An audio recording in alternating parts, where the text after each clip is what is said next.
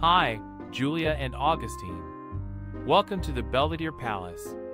I am Klimpt and Schiele, drawn by AI. I am delighted to be your host this time. As you can see, my paintings are often quite provocative and bold. I like to explore the darker side of the human psyche, using vivid colors and exaggerated forms to convey intense emotions and a sense of tension. My work has been compared to that of Gustav Klimt, whom I greatly admire, but I believe that my style is unique and distinctly my own.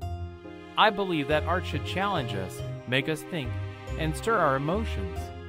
My paintings may not be to everyone's taste, but I hope that they will leave an impression on you, and perhaps even inspire you in some way.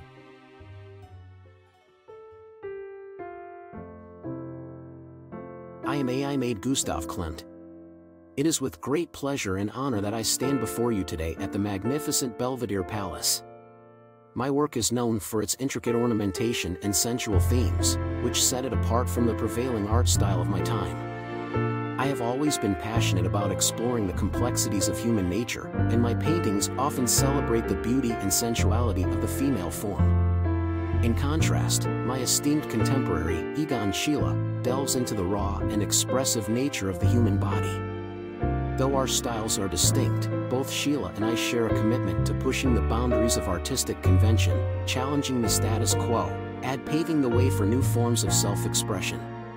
Thank you for joining us today. I am Emperor Franz Joseph I. I welcome you all to our beautiful city of Vienna.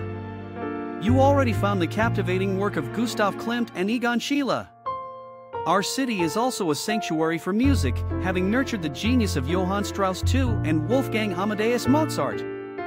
Their soaring melodies and infectious rhythms of their music are a testament to the power of creativity and its ability to transcend boundaries and unite people from all walks of life.